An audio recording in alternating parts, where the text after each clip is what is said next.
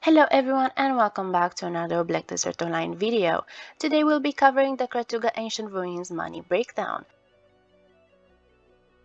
First of all, let's talk about the requirements. The spot is recommended for 250 AP, however, from my personal experience, some classes can come with plus 235 AP Kutum. You won't feel much of a difference if you have higher AP because of how quickly mobs die in general, but make sure you have a lot of DP as mobs hit really hard. Recommended DP would be 310, however, you will be able to grind with less, but you will consume more health potions. In order to enter, you will need either a key that can be obtained by combining free sealed ruin slates we drop at the mobs within the ruins, or you can use a black spirit claw, but this is quite expensive, at least here on EU, so you can try switching servers in order to try and find an open entrance or ask a guildie to open it for you. One smart thing to do when you first enter there is to grind long enough so you have at least another key for the next time you want to enter.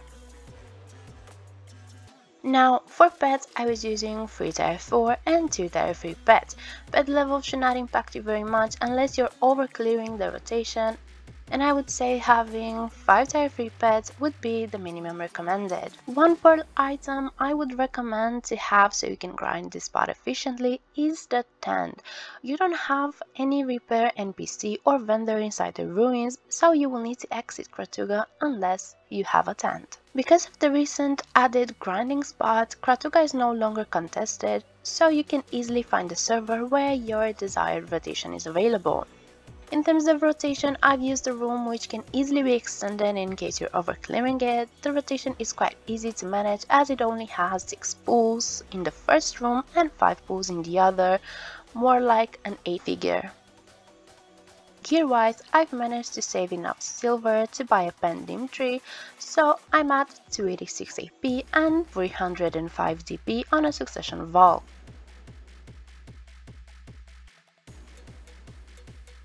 Now that we've been through the basic information, let's have a look at the actual results. I've tracked a total of 10 hours, all of them grinded with my Succession Valkyrie.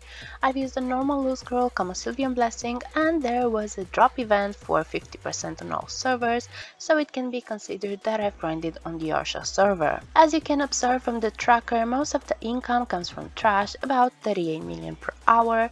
Other more significant drops are the Laytenn Necklaces, Tungrad Earrings, and Elkarr parts. Please be aware that the prices can fluctuate based on your region and the period of grinding. Also, another significant drop is the Forbidden Book, which can be directly sold to the marketplace or combine 5 of them for a boss scroll in order to get memory fragments. Now, I couldn't find what items drop at which mobs, but from my personal experience, the Tungrad Earrings are dropping at Bamo or Bamo and Elkish.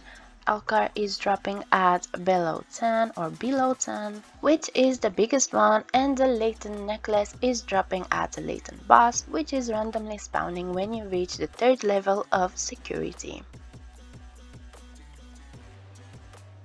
Now, let's talk about security minigame. There will be a chance for security to spawn and you will get a message for it. For the first level, you will need to kill 5 groups of mobs which are static and can be seen on the minimap with elite icons. Please be aware that you will have to kill them within a certain period of time, otherwise the mobs from the next level will not spawn. For the second round, you will have to kill 2 enhanced mobs which are bigger than usual and also deal more damage, but then die just as fast as the regular ones. In the third round, we have the actual Laytenn, which is a bit tanky and has a chance to drop the Laytenn Necklace around 25% with a regular loot scroll. Another great thing about this spot is that it drops Jonas fragments, which are used to craft other rare accessories. Personally, I'm using them to craft crescent rings, which take only 15 Jonas and can be sold for a decent price. So as an overall, I've made around 142 million per hour, which is not bad at all, and I would definitely recommend this spot.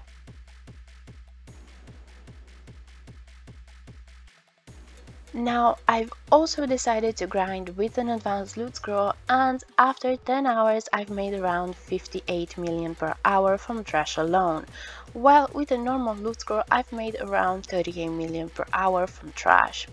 As an overall, using an advanced loot scroll would bring the total average money per hour to 162 million.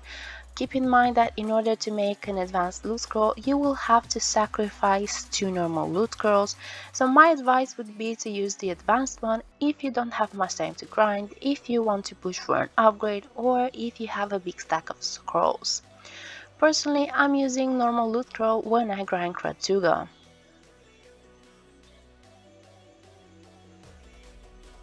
Finally, let's talk about Agris. I'm currently using 49 to 50k points and I make around 81.6 million per hour.